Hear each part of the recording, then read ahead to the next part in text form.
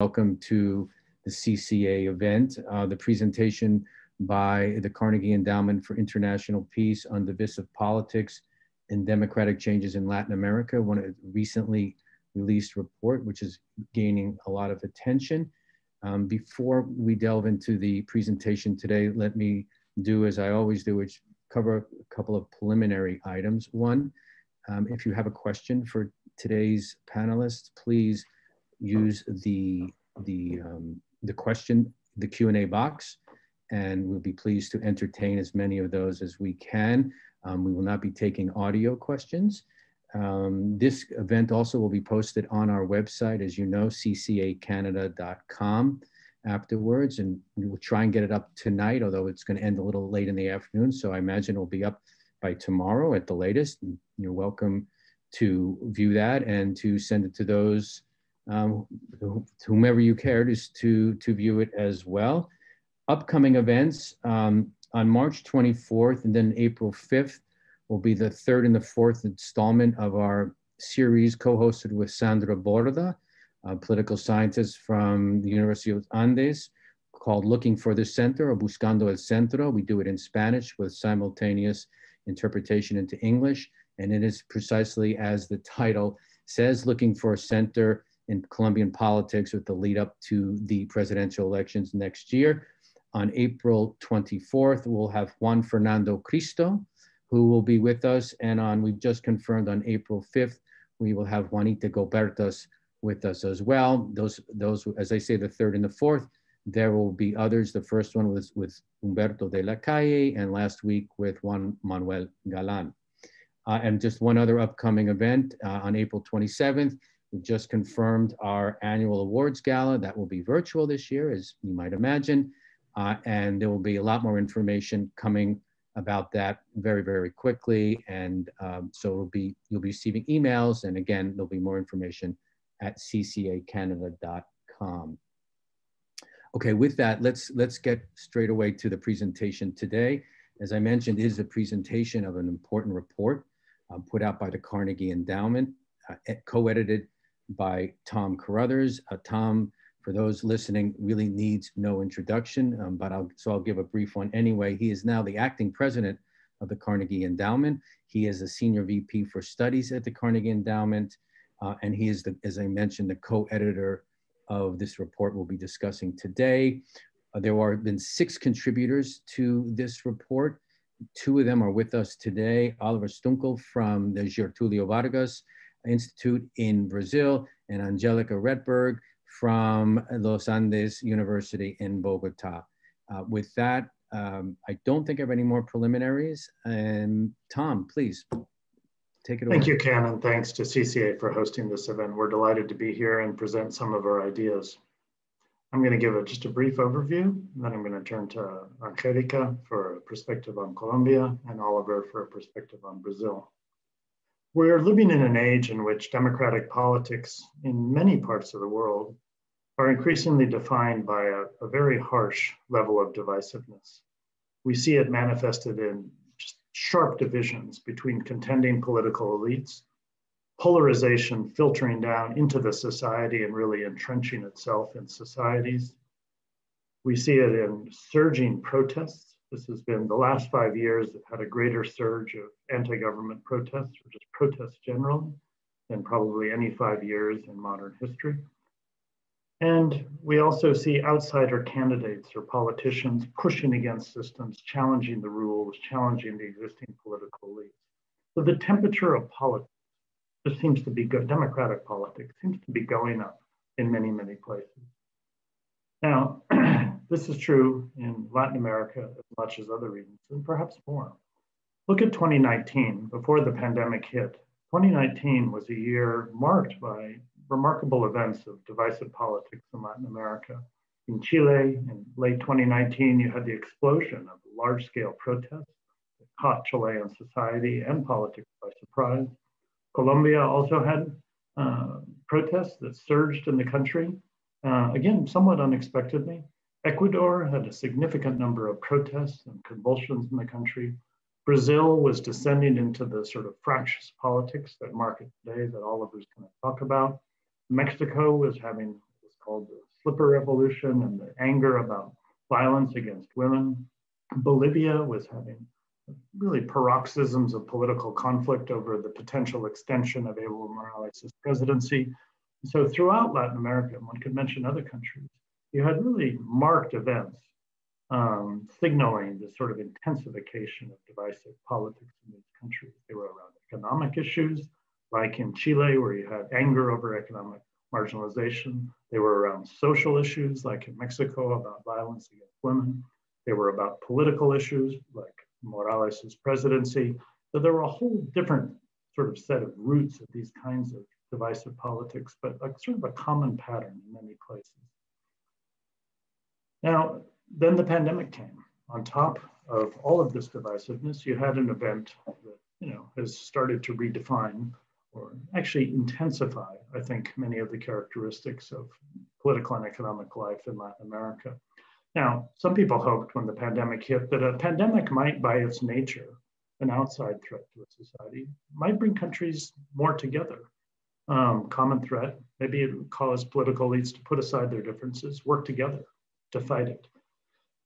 Societies, very divided, maybe can come together to fight this pandemic.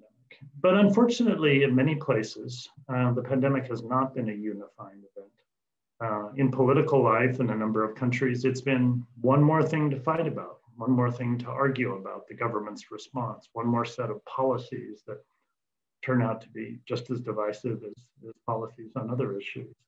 Moreover, the pandemic has inflamed inequalities in many societies, highlighting the fact that there's just gross socioeconomic and sociopolitical inequalities in many of these countries that the pandemic has cast into sharper relief. And on top of that, you have the economic crisis that the pandemic brings with it, which inevitably turns up the temperature in a society of sociopolitical conflict when people are feeling pushed to the limit economically, pessimistic about their future, and suffering. So the pandemic has been a tough event to occur in a region that was already racked by a level of divisiveness that was really raising questions. Now, divisive politics, you could say, well, democracy is divisive. That's the whole point of democracy. Contending sides should fight. But a certain level of divisiveness becomes dangerous. When it reaches an extreme, a fever can become very harmful. It can, for example, cause just basic governmental dysfunction, system grinding to a halt and the gears of politics just grinding against each other. It can cause instability, like we've seen in Bolivia, Peru to some extent, instability that just causes a lack of focus on policies and on sort of practical politics. And it can cause illiberalism as one side tries to gain an advantage over the other and squeeze the life out of the other side and begins to restrict freedoms and so forth. So the consequences of severely divisive politics are very serious. And so in this report, we tried to look at a number of different countries to identify the sources of the division, the nature of the division, how the pandemic affected the trajectory, what are the current sort of risks, and also some look at, well, what can be done in this context to try to sort of take some steps away from severe levels of divisiveness. And so using that framework, we're going to turn to a couple of cases which are quite contrasting. The case of Brazil is a case of just very intense divisiveness right now, as Oliver will talk about. On top of 6 or 7 years now in Brazil of really difficult political life, basically starting in 2013 with the breakdown of basic consensus on the political elite of the country. But then the case of Colombia, which is actually quite different source of division in the society, and as Angelika will say, actually maybe some signs of optimism about divisions to some extent, maybe starting to reduce a little bit, and the pandemic context has not been as inflammatory as it has in other countries. So we're purposely trying to give you here a snapshot on two different patterns here, but I wanted to paint you a picture that, as always, Latin America is just one part of the global landscape, and it's important to see what can be sometimes considered particular features of Latin American life because of the high levels of inequality and the conflict that produces, seems to be part of a larger pattern in the world of divisiveness increasing. So we want to understand the region both in its own terms, every country in its own terms, but as part of a regional pattern, and in turn as part of a global pattern. So that's just to set the stage a bit, Ken. Let me turn it over to Angelika now for some thoughts on Colombia. Angelika, please, over to you. Well, thank you so much, Tom, and thank you also, Ken and Oliver, for this conversation that we will have today and for the invitation. It's lovely to be with you today to engage in a discussion which is relevant in light of three things that are happening as we speak. First of all, today there was a first public meeting between Rodrigo Londoño, who is still FARC's, the demobilized guerrillas main commander, with Salvatore Mancuso, who was the leader of the paramilitary groups, the counterinsurgent rightist groups that fought not only guerrilla members, but civil society overall. And they met for the first time, of course, online, facilitated by the Truth Commission. On the other hand, in that meeting, they expressed their shared interest in addressing human rights violations and overcoming some of the legacies of the long armed conflict that the country has undergone. At the same time, in Barranquilla, on the Caribbean coast, the General Assembly of the Inter-American Development Bank is going on. And there, the talk has nothing to do with what these two gentlemen discussed. There, it is all about economic reactivation, about the development of the infrastructure needed to bolster ongoing Colombian development, and also about overcoming some of the effects of this awful pandemic that still keeps us speaking from our home offices. And then thirdly, an event that also happened today is an expression on behalf of former President Álvaro Uribe, who is on the one hand hugely popular, but on the other hand has also been criticized for his role in some of the violations of human rights on behalf of the Colombian state and for a strong hand approach.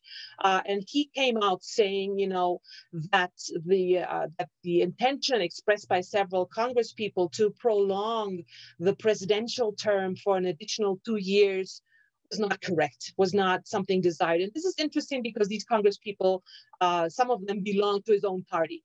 So to have this very strong statement on the one hand in favor of respecting the agreed upon terms, to have this large Latin American event that's all about development going on in Barranquilla and have this meeting between these former warlords, if you want to call them in any way, I think illustrates really well some of the tensions that Colombia is undergoing, which are, as Tom already mentioned, both a source, of course, of concerns because there are lingering questions that we need to address, but also in a way show some light, I guess, in terms of where future developments can go, toward where future paths perhaps can go. So what I would like to do is just briefly illustrate some of these tensions and to show in a way how these three processes develop themselves on parallel tracks. This is all happening at the same time. An allegiance to democratic institutions, a commitment to overcoming some of the divisions of the past and the promotion of economic development, and also the intent, the interest in overcoming some of the legacies of armed conflict. None of this has been simple, of course. There is, of course, ongoing polarization in regards to any of these topics, but I think it as I said, this illustrates really well some of the parallel processes that are happening in the country. So I'd briefly like to go to discuss briefly some of these issues. First of all, as you know, Colombia reached a peace agreement in 2016 between the national government and FARC, which was until then the largest remaining guerrilla group in Latin America. It was agreed that the group would demobilize and turn into a political party, that it would have guaranteed seats in the legislative, in Congress, and then in addition to that, there would be a very ambitious transitional justice system building on, and I have to stress this, building on previous transitional justice developments and infrastructures in the country, in addition to rural reform and programs to address one historic problem that Colombia has, which is illicit crops and the role of Colombian peasants, and also of criminal organization in the drug trade. What the agreement said at a point, I mean, this is almost 5 years ago, has only been partially implemented. There has been huge progress, and I would say the transitional justice system has really gained traction because it has been able to produce some, not sentences yet, but at least some cases against the major FARC commanders in issues such as kidnappings, which is a violation of human rights that affected thousands of Colombians, especially during the 90s and early 2000s. There's also been a case developed in regards to the body count policy, the so-called false positive policy that the armed forces have pursued for several decades too, in order to produce numbers, figures to illustrate their efficacy on the battleground, which of course led to civilians being falsely accused of being guerrilla members and having died in combat, which they didn't. So there has been progress on that too. In addition, there is ongoing discussions about the recruitment of minors. There will be a case about sexual violence as well that happened during conflict. So in a sense, the transitional justice system, although it has been severely criticized because some people would prefer just ordinary justice to work better and transitional justice not to be needed. Others just feel that some of these agreements were too lenient with FARC, has shown that it has the capacity to deliver on some of the expectations. And I think this is something that is worthwhile underscoring. Also, FARC has been able to turn into a political party that, as I said, has a guaranteed presence in the Congress, which has been very hard for FARC to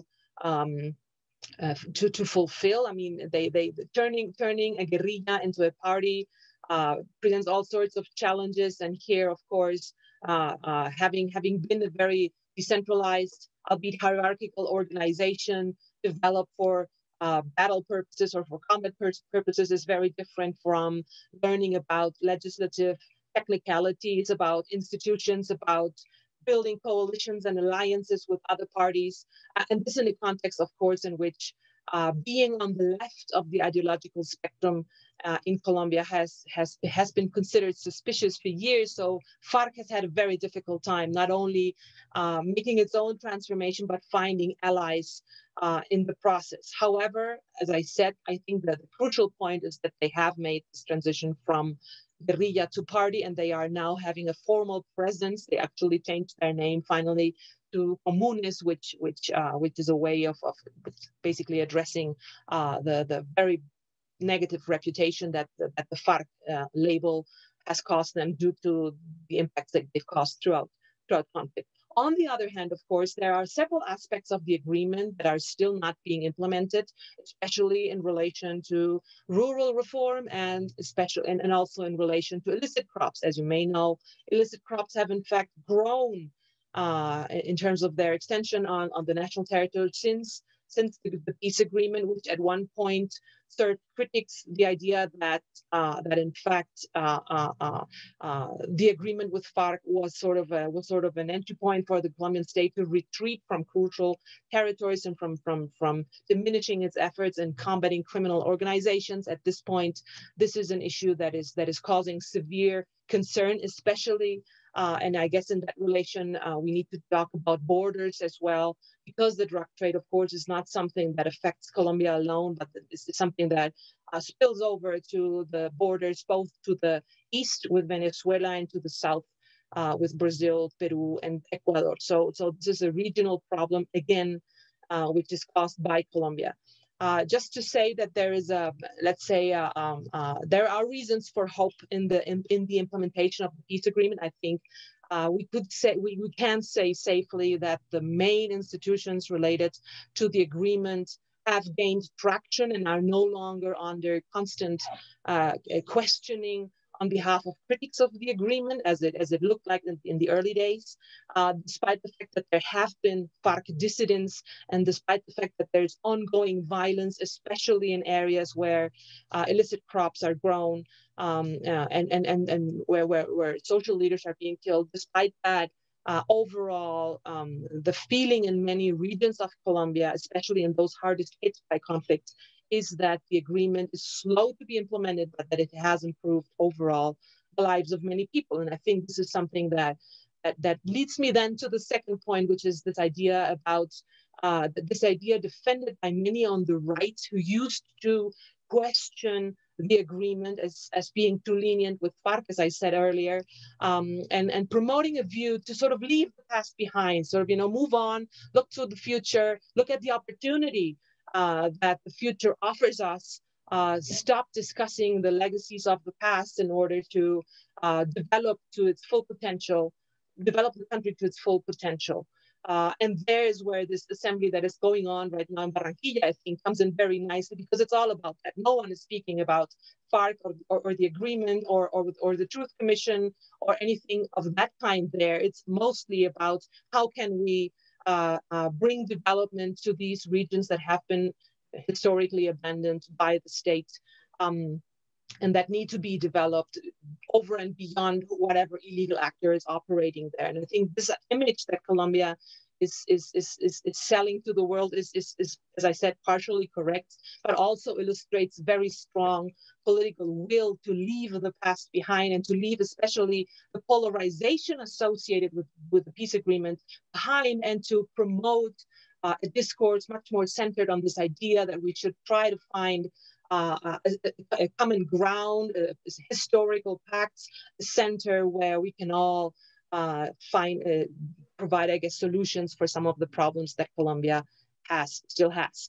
In addition then to that, the pandemic, I think, also illustrates this move to the center, this interest even by elites on the extremes of the ideological spectrum to find common ground, because as opposed to other cases in America, in Latin America, and in the world, in Colombia, there was something that I call sort of a scientific convergence among national and local authorities in terms of how to deal with both contagion and the vaccine.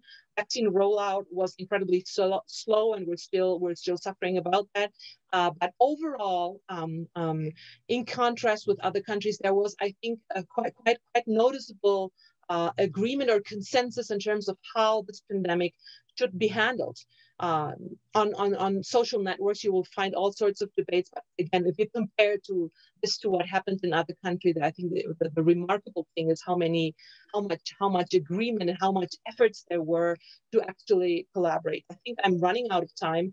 I would just like to stress then that my third point, which is related to this allegiance to democratic institutions. I think one aspect that needs to be stressed in this context, and that results from comparing the country with itself, really, one generation ago, is that much of this debate is happening within the compounds of democratically established institutions.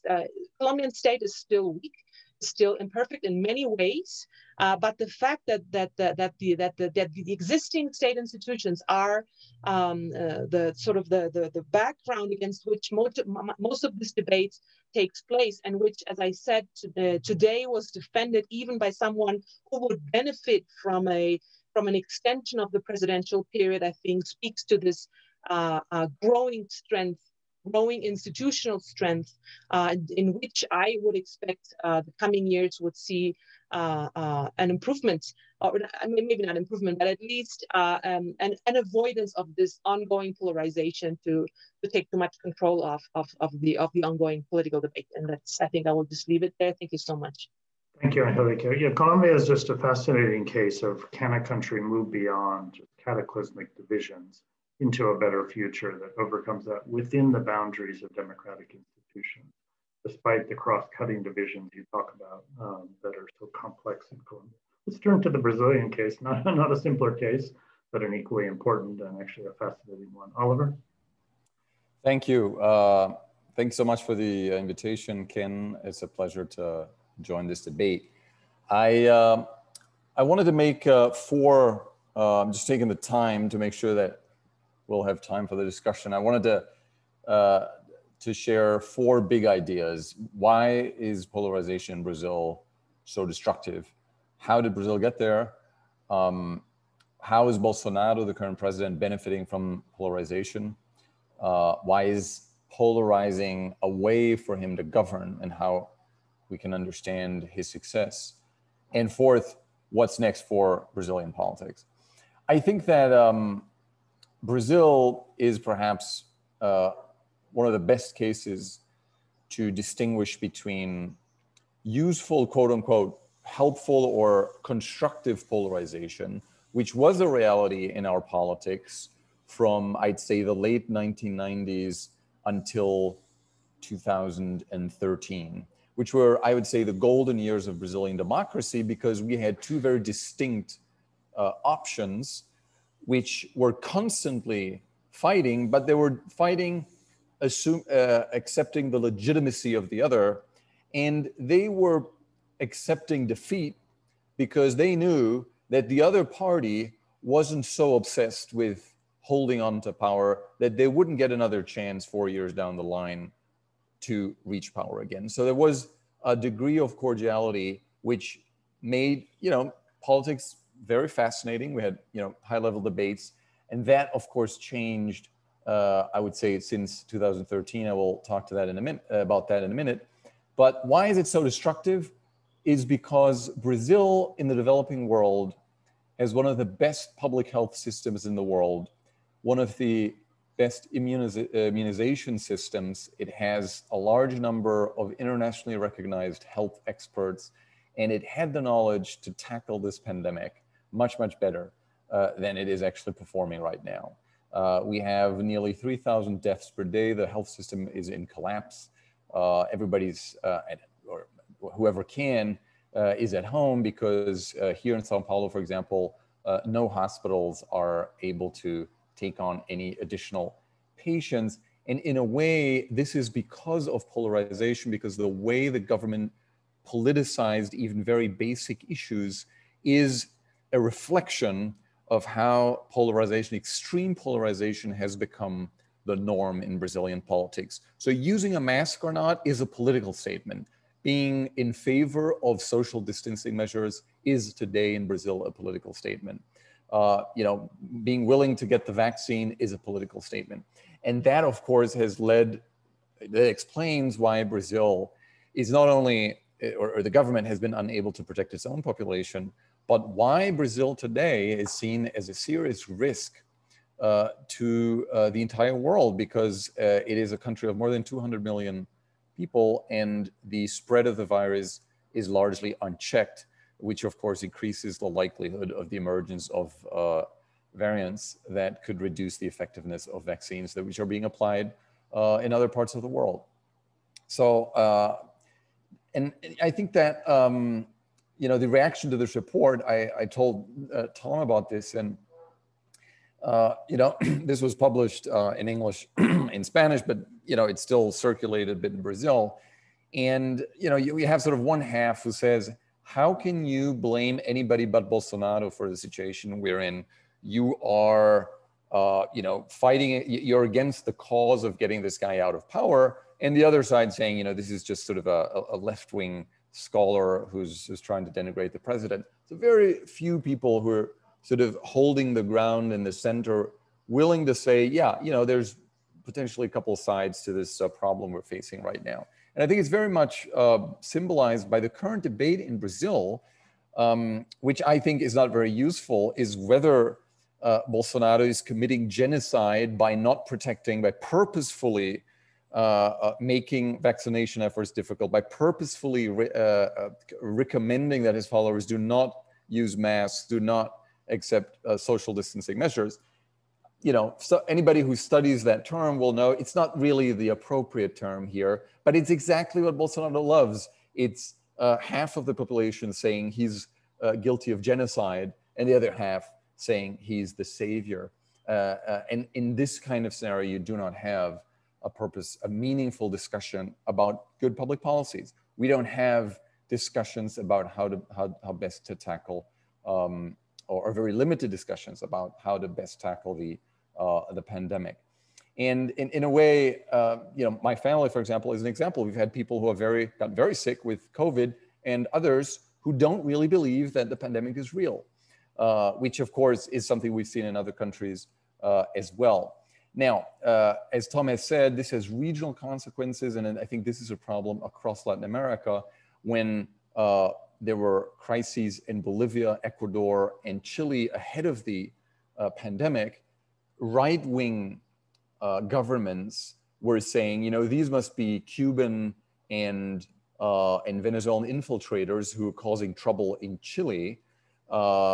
Whereas when there was unrest in Bolivia, the left-wing government said, you know, this is a CIA financed plot, thus making it even more difficult for the countries in question to overcome their own polarization. So right now, the regional debate is so polarized that the region is making it more difficult for countries to find together.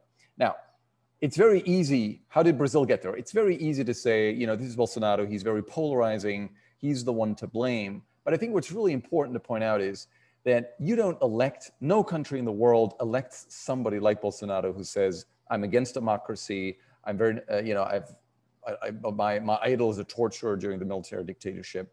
You know, we must imprison Supreme Court justices and hundreds of opposition figures, unless the system is severely broken. And our system has been severely broken since 2013, when just like in Chile in 2019, the country suddenly was shaken by large-scale protests, even though from an elite perspective, things were going really well. I remember I was in Japan at the time when the protests emerged, because we were talking about, you know, strengthening Brazil-Japan relations, and, you know, Brazil was up and coming. Everybody was certain that, you know, the country would become a key player in global affairs. And we were blindsided because there was a degree of dissatisfaction brewing that a lot of people hadn't paid attention to. And even though the government was reelected, the Workers' Party government was reelected in 2014, the elections became so acrimonious that by the time the second mandate of Dilma Rousseff began, there was no longer a viable, constructive discussion taking place between the government and the opposition. And when she was impeached, the opposition came basically to power, which is kind of unusual. Her vice president turned against her and brought people from the center right into government. And things didn't improve meaningfully, which was the perfect situation for people to look at the situation and say, everybody's corrupt. The entire system is governing for themselves. There's not a single politician who is doing his job right. We need somebody who's from the outside, and which was the perfect context for an outsider, which paradoxically wasn't an outsider at all, who had been in Congress for almost 3 decades, to sort of emerge and say, I'm anti-Workers' Party and I'm anti-establishment. I'm anti-everything and I'm in favor of whatever you want to believe in, and what that is becoming apparent right now. So I think that I'd like to think that the system was so broken that Bolsonaro is a symptom. And if he hadn't emerged, some other anti-system politicians, I think a politician could have easily emerged and taken his place. So it's not, I mean, it's of course, he is partly to blame, and it's morally indefensible the way he's managing the pandemic, which is basically a denialist strategy. But, and this is my third point, he is very effective at it because people have are no longer look at the two sides in a sort of in a way of who's promoting better public policies, but very much as something about identity. You know, and you see that throughout all age groups. You have now dating apps where before you actually get to meet anyone, you have to say which side you're on of the political spectrum, right? Because people are unwilling to engage in a meaningful dialogue because there's no point in sort of reaching out to the other side. And I think that's, you know, that has made it possible to eliminate a meaningful public debate, which is ideal for a government which needs extreme polarization in order to distract also from other important problems that the government is unable to address successfully. Oliver, you want to finish it soon? Yeah. So what's next now? The ideal way of overcoming this, of course, would be the formation of a broad democratic alliance to face this authoritarian president. But what happened now is with the return of the Workers' Party, Lula gained his political rights and is most likely running for president. We will have a very likely a runoff between Lula and Bolsonaro next year, with significant risks also of a replay of what we've seen, the troublesome transition in the United States in 2020. I would consider that to be a best case scenario. The big difference in Brazil is that the armed forces are much, much more politicized than is the case in the United States. So quite turbulent days ahead with very little space for centrists to emerge, to reduce the polarization, which therefore must be managed rather than eliminated. Thank you. Thanks, Oliver. Ken, it looks like we might have lost Angelika. I suspect she's trying to reconnect, but we're ready for the discussion. Yeah, thanks, Tom. I noticed that as well. We'll see if we can get connected to her again. Thanks, Tom. Thanks, Angelika, who's not with us, but hope to be back. And Oliver, thank you very much. Wonderful presentations. There's a lot to have a conversation about. But what's interesting, Oliver, is you seem to indicate that if it's Lula and Bolsonaro, that in fact the center gets crowded out of the Brazilian elections. Is that, oh, here's Angelika's back with us. Welcome, Angelika, it's good to see you. Are you saying that for, in going to the title of this session today, is that a good thing for trying to ameliorate or moving beyond divisive politics if in fact it came to a Lula and Bolsonaro contest, or does that exacerbate the divisions that you talked about? Well, I think it does deepen the divide. And this is irrespective of what I think about whether he should have lost his political rights in the first place. Right. But I think we're at a stage where by the time, and I consider this to be the most likely scenario, and the runoff between the two, both sides will consider the victory of the other as the equivalent of the end of the republic. And, with in a fairly small part of the electorate, undecided, and I think an interest on both sides, both on the Workers' Party and Bolsonaro, to keep it that way, because both have no interest in the emergence of a centrist, a centrist candidate. So there's a weird situation in which Bolsonaro says, which Lula is the ideal candidate for Bolsonaro to face, and vice versa. So unfortunately, I think that this scenario makes it very, very difficult for centrists to emerge, because if it's almost impossible to have equidistance between the two. And as soon as you move slightly closer to the one side, all the others will accuse you of treason for being, too close to one of those candidates on right and left. Yeah, because it's interesting. Thank you. But bringing in Angelika, that's not dissimilar dynamic to Colombia. And certainly with view towards the election coming up next year, right? There are many, particularly in the government, in this government and the parties that back it, one principal party, that want that extremism, right? And they were dying for the last election to have their opposition in the second round beat someone like Petro, who is considered to be way too far left in Colombia to ever win a national election. Maybe mayor of Bogota, as he had one in the past, and maybe seats in Congress or the Senate. Is that a fear that you have? Because there is one narrative in Colombia that this is exactly what the government has been wanting to have happen. There's still the murder of social leaders with impunity, withdrawing just a couple of days ago from the Inter-American Court of Justice on the famous case of Bedoya, the handling by the fiscal of the charges against ex-president Uribe. I mean, there's a number of issues, which are the labeling of children as armed combats by the current finance minister, which is a throwback to exactly what the Peace Commission was supposed to be addressing and will be addressing. Do you have this fear that we're setting ourselves up in Colombia again for another rerun of two extremes? Or do you feel that this divisiveness, there's a real chance this time that this divisiveness can be bridged by a center candidate? what I see is that, at least in comparison with the past presidential elections, there is a growing group of people and also a growing portion of the Colombian electorate that expresses some fatigue with these extremes, which doesn't mean that they will not be funneled for the effect of gaining electorally. I mean, if you look at networks and if you look at the discourse, you will see people clearly wanting to underscore how extreme someone is and how much he or she needs to be feared.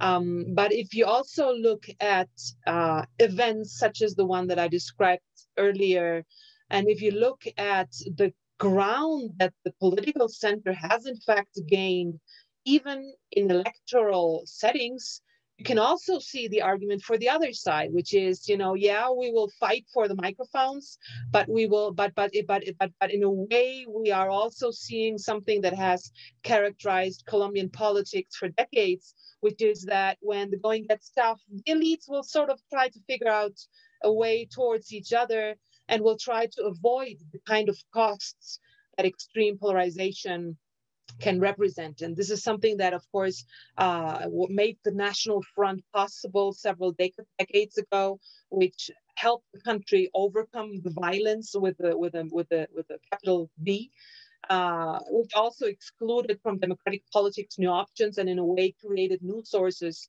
of grievances. But that is something that has been used to describe Colombian politics in addition to what you just described. So I think we see both things. We see people benefiting from the extremism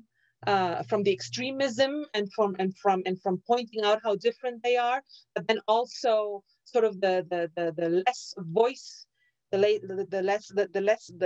so-called silent politics is going on, which is where elites try to sort of brush problems under the rug and try to collaborate and cooperate in the pursuit of larger national issues. Whether that will continue and will continue to be successful, I can of course not know. But I would, I mean, if you ask me, would I bet on a centrist candidate in this context? Yes, I would. I think there is electoral and public opinion room for someone of this kind. Yeah, I agree with you. I've said for a long time there is a much bigger center than everybody wants to acknowledge. Question is finding the proper vehicle for its expression. Is so to go back to that, just and Tom, obviously I jump in anytime you want. I would just, Oliver, what and Angelika was just describing as essentially, and I don't want to hope I'm not mischaracterizing what you said, Angelika, but part of this is just an exhaustion by the this mass of people in the center, however that wants to be defined, exhaustion from the extremes, the people who represent that extreme, and just the ideas that are sort of emanating from those extremes. It sounds like what you're saying in Brazil, that fatigue hasn't set in yet, or may never set in, may set in because there's so many political parties and different stripes and so many other political games that go on that maybe there is not a proper expression for it, or what's your thought about that? Well, I think that, yes, fatigue hasn't set in. And I think fatigue is sort of the ideal moment to overcome the worst elements of polarization, because of course people are upset. And, Brazil is a very young democracy. I mean, anybody over 40 has still very memories of dictatorship and of pre-democratic age. And I think there's a lot of disappointment with the experiment of the new republic, and that I think can lead to sort of the outrage that we want to engage more in polarization to seek to eliminate the other side in a way, because polarization is sort of a dual emergence also of two strands of thinking that do not fully see the others as legitimate. But then there's also, the desire for rational public policy. And it's interesting that in the midst of this ultra polarized national situation, we've had fairly normal municipal elections. And, the debate between the candidates for the mayorship of Rio in Sao Paulo, they were, pretty normal because people seem to care more about sort of when it's about who's the mayor, they want, the public transport to be fixed. And it's not really about communism or neoliberalism. They just want, government to do its job in a way. And I think that this will hopefully be how it ends, that also on a national level, and perhaps the pandemic can even accelerate this process where people realize, I don't care where the vaccine comes from. I want the government, I don't want a government who says, be careful the communist vaccine, you can't use the imperialist vaccine. No, we want the vaccine, right? And I think that this may be coming at some stage. It's not that clear yet, but perhaps now this worst new chapter that we're going through of the pandemic in Brazil could lead us to a situation where people grow tired and want sort of centrist policies that serve the population, irrespective of whether they're being implemented by a left-wing or right-wing politician. You see, Ken, I mean, the pattern of in many countries that have had a very polarizing context, when centrism begins to make itself felt in the psychology of people, the polarizing leader actually needs to amp up the polarization. They become almost desperate to maintain it. Look at Erdogan in Turkey, for example. The conspiratorial theories that he engages in have become more and more outlandish because he needs to feed this. Orban in Hungary, Viktor Orban, the prime minister of Hungary, used to rail about the immigrants. There are no immigrants in Hungary. So what is it now? It must be LGBTQ. It must be the European Union. You keep looking for the next enemy because you're like a shark that doesn't float naturally. You have to keep attacking. You have to keep swimming. You have to keep flapping those angry fins because a polarizing leader doesn't float naturally. They have to be on the attack all the time. And so you see them amping up. Duterte in the Philippines, the same. Modi in India, these people, they just keep amping up the attacks, choosing new targets. And that's the really dangerous dynamic that occurs in these contexts. And, that's why, when Trump went into this mode in the 2020 electoral campaign, Biden was unusual that we had a centrist alternative, left of center, but centrist in many instincts, who was just steadfast in not being drawn into that fight. He just wouldn't respond to those during the campaign. It just wouldn't rise to the occasion. And that was the best possible strategy in that case. Yeah, thanks, Tom. There's just a footnote to that and to my previous comments. In Colombia, for example, and Angelika could comment on this, is some of the biggest attacks on the center left, let's say, progressive left, are coming from the extreme left, right? Which is right, which is not, not a dynamic unknown, elsewhere in the world. If I might change I don't see any questions now. If I may change the subject a bit, and I think it's applicable to both countries specifically that we're talking about. And I know in the report there was some conversation from the section on Chile about involvement of foreigners to help break certain log jams. But Oliver, I know you mentioned it specifically about the ability or the hope or the suggestion that outside actors could help steer Brazil away from the current worst authoritarian impulses or something to that degree. And I guess the question is, and the same kind of thing could be asked of Colombia, steering it away from certain practices, however we might want to define those. But I guess the question is, in this day and age, how effective is that? Is it counterproductive? And in the past, we would always say, okay, well, what can the US do, right? And so there's that additional layer. What can any outside actor do if it wants to be so inclined? And is it effective? Well, I think that above all, the domestic actors need to take the lead, of course. There is no way for the international community to fix the domestic challenges that have led to extreme and destructive polarization in countries like Brazil. I cannot say about other countries, but in Brazil, I think it needs to be above all solved by domestic actors, but I think international actors can play a helpful role. I think international institutions, even though they're being demonized by the current president as, you know, globalist outfits that seek to intervene, etc., involving Brazil in a normative framework does make a difference. First of all, once somebody else is in power, they can immediately refer to these rules and norms. But even Bolsonaro, who demonizes globalism, etc., is desperate to join the OECD, for example, and is very sensitive to suggestions that he may not be able to be part of the OECD, for example. I think that even though you know, when countries are denounced in international fora, they could be used to rally around the flag.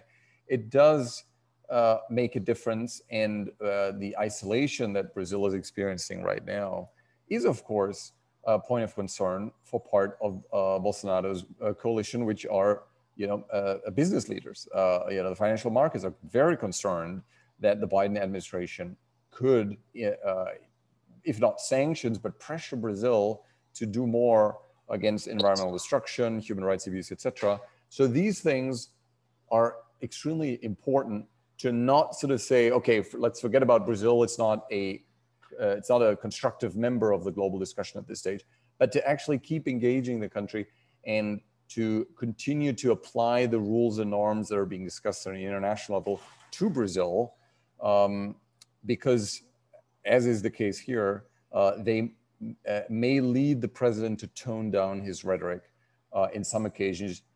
For example, initially during the campaign, Bolsonaro promised his voters to leave the Paris Accords. The Europeans then got together once he was elected and said, if Brazil leaves the Paris Accords, then there's a strong likelihood of boycotts against Brazilian products in Europe. And then 2 days later, the president announced that Brazil would not leave the Paris Accord. So these things actually kind of, I think, could stabilize domestic politics to some extent. Thanks, Oliver. Angelika, let's play it out in Colombia a little bit, although I don't think that was something specifically that was talked about in your report, different dynamic. But let's say, for example, the Biden administration, and certainly there are people in the Biden administration who think the, quote, war on drugs is ludicrous. And it's been costly in too many ways. And in fact, wants to do a complete reverse and say, you know what, forget Colombia. You know, we're not going to give you all the armaments and whatever you want to fight the drug war. We don't want you using glyphosate, et cetera, et cetera. How would that reverberate in Colombia if something like that were to happen? So this is interesting because on the one hand, there have been hopes placed on the new Biden government in terms of a very strong stance in favor of implementation of the peace agreement. So many people are hopeful that the U.S. will, in a way, at least from a public discourse point of view, renew support of the agreement that was reached. But in terms of actual resources and in terms of its role in overcoming the drug trade, I agree with what you say. I think it is not clear at all whether there's going to be sufficient support for doing both the interdiction part in terms of, you know, this interfering with the drug routes and combating the criminal organizations, but also with the part that has to do with promoting crop substitution in Colombia, which is something that has been historically advocated, but is still very far from reaching the goals that we aspire it to achieve, which is basically for peasants to find it more attractive to produce illicit goods instead of illicit cocaine crops. So I honestly don't see, and of course the pandemic plays a role in that too. I don't see that the US will assume either the political or the economic, neither the political nor the economic costs involved in fundamentally changing its presence regarding the illicit crops and the drug trade in Colombia. It might do so again, as I said, from a political political statement point of view, but I don't think they will actually try to fundamentally modify their current policies in that regard.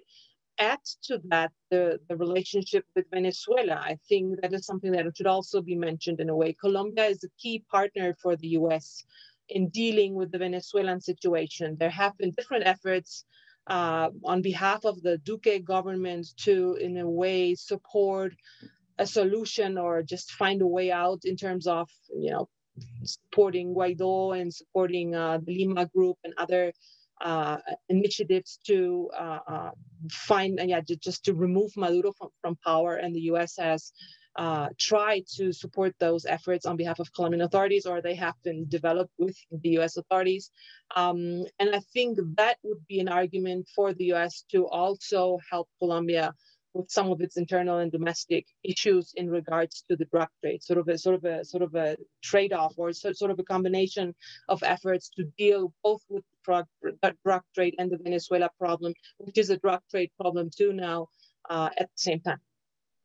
Thank you, Angelika. We have some really great questions that I want to get to, but Tom, maybe if I could call on you to give some perspective about the what would appear to be a little bit more delicate balancing act that strong foreign powers, let's say the United States, for example, the role that they can play in trying to move countries to be more democratic. You have some thoughts about that? Well, it's really delicate. I mean, the US is really struggling to re-engage on democracy and human rights support, given the travesty of the policies of the recent administration, but it's trying to do so in a way that, first, it's crucial that the US approach this in a much more of a partnership way. So it's not the US and Bolsonaro, it's the European Union, the OECD, the Lima Group, well, that's with not Venezuela, but whoever it happens to be who's concerned. So they have to do that. Second, they have to stand up for principles, not for people, and say, our principle here is dialogue, our principle is sticking to the norms in the Constitution, and obeying this, and what we stand for is, our legal norms, both domestic and international. We're not trying to weigh in on the election and so forth. Doing so, not just around elections, but, throughout the whole process, and say we're not weighing in on an election, we are standing up for these principles throughout and so forth. So, a lot of sensitivity needs to be done, because these leaders will make the most they can out of any sort of what looks like foreign interference. And so it has to be done, in these kinds of thoughtful ways. But it is possible. We do need to engage. But the democracy community doesn't really have a polarizing handbook, because it hasn't really faced this question. It has in civil war contexts, but not in places like Brazil, which is not a civil war context, it's a degradation of democracy context. So policymakers need to refine their approaches on this, because they're really just starting. Same with India, same with Turkey, same with Brazil, et cetera. Thank you, Tom. I know we've gone over the hour by a minute. If folks will indulge us, Tom and Angelika, Oliver, maybe for a few more minutes, I'd like to see if we can get to a couple of these questions. One, by the way, Abe Lowenthal, thanks for listening. Abe, you came back with your question. Okay, let's start with a question from Jessica Corredor Villamil. What about civil society? How to counter this increasing global polarization in a collective way? And could you please address the role of social media? And whoever wants to start with that. Civil society, the role of, how can civil society get engaged meaningfully, and to move things along, and in the face of counter-democratic messages that come across social media? Angelika, go ahead. Yeah, I can take that. I'm starting with the easy questions first, Angelika. Yeah, so go ahead. Exactly. Why not? Social media and civil society. So I have not studied this. I should warn. What I see is that, in fact, there's different takes on this question, because in a way, social media is civil society. Of course, I mean, it's an expression of some important sectors within society. At the same time, this, of course, is not representative of the whole of what we could call public opinion or civil society overall. Very few people have access or even interest in participating in these ongoing discussions. And we also know that, it certainly overshadows other sorts of debates or consensus that may be occurring within society. Specifically in relation to my earlier points, I would like just to say that if you only look at the social media, you will say, this is a deeply divided country where there's no room for any sort of encounters or consensus among different groups. And however, what I observe from who's attending, who's meeting, who's speaking on what matters, who's attending conferences, writing letters, taking part in all sorts of public events even, I do see what I said earlier, which is there is room for people expressing a need for finding a common ground and perhaps a political center. So there's that distinction. In addition to that, civil society, of course, is also measured by public opinion surveys. And there we see, for instance, that there has been a historic preference for negotiated outcomes in Colombia. So this contrasts with what we would see on social media, which is this idea that negotiation was a complete failure and the country was basically sold out to the communists. And there you then have this much more what we call in Colombia tibio, which is sort of lukewarm attitude towards negotiations, saying, yeah, you don't like them, but you need them because you don't have the state capacity to actually be victorious in conflict. And I think that sort of pragmatic understanding loomed quite large over Colombians overall. So that there's that too. And then thirdly, I would also like to perhaps mention civil society organizations. And this is interesting because in contrast to many other countries that have been hard hit by war, Colombia has also been a very fertile ground for civil society peace initiatives. So here, instead of, conflict intensity heights or spikes in conflict intensity actually coincide with an increase in civil society peace initiatives, which have also been somewhat stimulated from above by means of legislation saying in order to discuss this public policy on victims' reparations, we need to have victims' organization present. And therefore, there's been a growth in victims' organizations, and this has happened for several topics overall. So there has been that, but overall, the point that I need to make here is to show how there has been growing and very impressive activism on behalf of civil society organizations amidst war, and all of them coincide on one issue, which is to find this common ground. These are organizations that are most of the time against extremisms. They are most of the time in favor of promoting encounters between the extremes. And I think that needs to be acknowledged as well as one of the, I would say, one of the assets that Colombia has in light of its future challenges. So from all these different opinions, I think, from all these different perspectives, I would say we have different takes on what civil society means and how we can put in context what social media shows us. Excellent, thank you. Oliver, is there anything, there should be enough material there for you to work with in how it might apply to Brazil, no? Absolutely, Ken. I'd like to add to what Angelika said, is that, civil society and supporting civil society remains one of the best ways to reduce the probabilities of a breakdown of democracy in Brazil. The decision by the Brazilian government to suspend, for example, the payments made billion-dollar payments actually by Norway and Germany for the Amazon fund, is a sign that the government is willing to forego tremendous financial support in the battle against deforestation in order to weaken civil society, because part of the deal negotiated with Oslo and Berlin at the time was that a significant amount of this money would go to civil society, and civil society sit on the board when decisions were made as to how to spend this money. And as the United States now, through John Kerry, is negotiating the amounts of money the exact amount of money that the United States is willing to pay Brazil to help it protect the Amazon, it will be absolutely crucial to stand firm and not accept the Brazilian government's proposal to that this money is going straight to the government without engaging civil society. And I think this is something we see with authoritarian-minded governments all over the world, which are very critical of universities and NGOs because they cannot fully control them.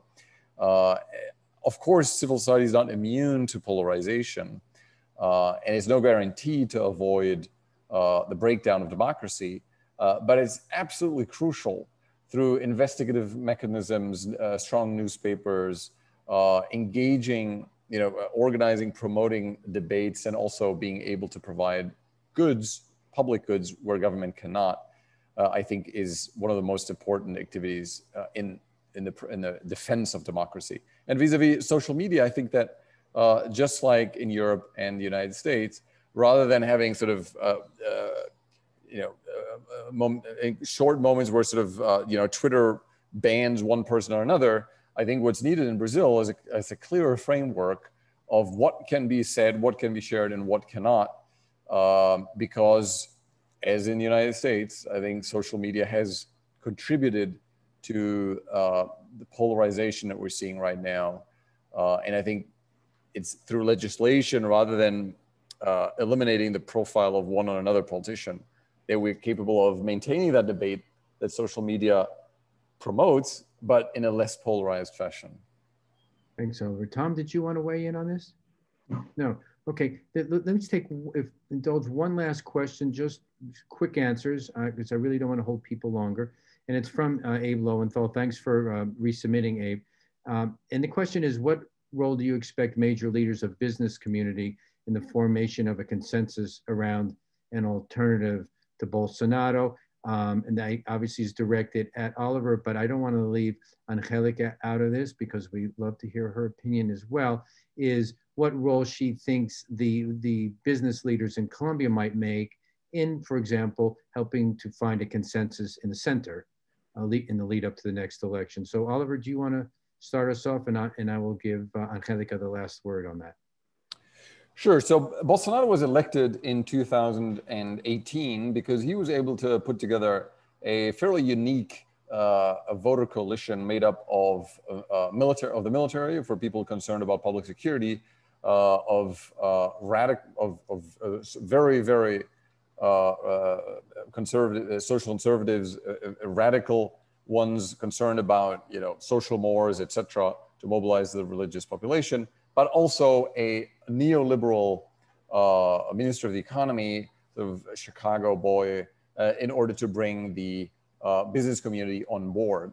And I think that was sort of one of the perhaps the greatest problems of Latin America's economic neoliberals is that historically they have sought to work with illiberals who sought to promote economic liberalism paired with social illiberalism. And Bolsonaro promoted that very model in 2018. And I think a lot of people in the business community were happy enough that there would be a neoliberal, and I don't use this as a pejorative term, but a reformist minister of the economy, no matter what the rest of the president's proposals involved. And I think that is now turning out to be a problem because it's very difficult to be an economic liberal while being a socially very illiberal and authoritarian president. So these are groups now that are a bit orphaned because a lot of them are concerned about the return of the Workers' Party.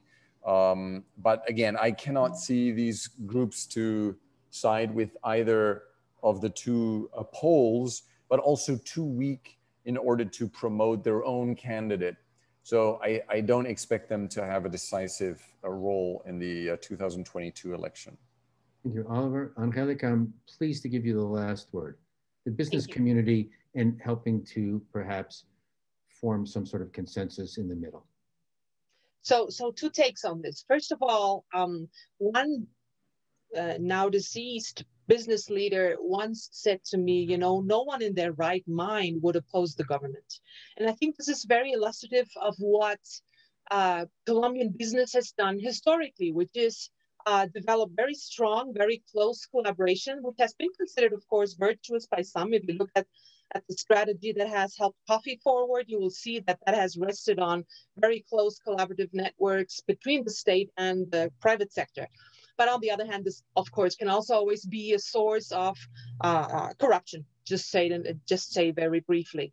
However, the Colombian tradition is for the private sector to be very close to government. And this explains, on the one hand, why, for instance, after having been open supporters of the peace process and the peace building initiatives before Duque, during Santos, when they even were part of the negotiation group, when they supported local and regional conferences, when they supported programs to advance the interests of victims and train demobilized combatants, they now turn to a much more low-profile attitude faced with the peace process. This is not a reflection of the fact that they might no longer want negotiations, but this, I guess, has more to do with they don't want to openly oppose the government and the state, which they very much rely on for contracts, for access to resources, etc.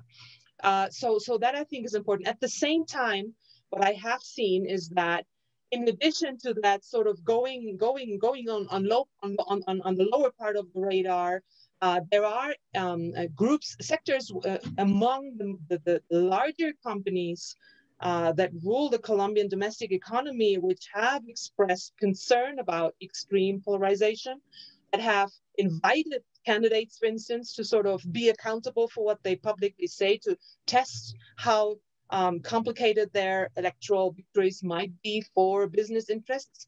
And they have also supported some of these efforts to construct historic or construct common ground pacts. They are very much part of that conversation because, I mean, as I said, they, I think, fear the costs of extremism, both on the right and on the left, for health of their business interests. So I would see them overall to be supportive of such an option in Colombia.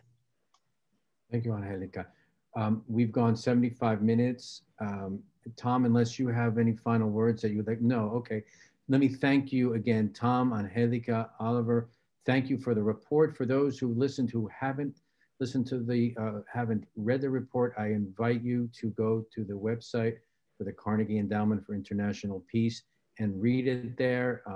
The different reports from there are other countries as well are discussed that we haven't discussed today. There are conclusions that are very, very succinct and I think very useful for those who don't even want to read through the full reports.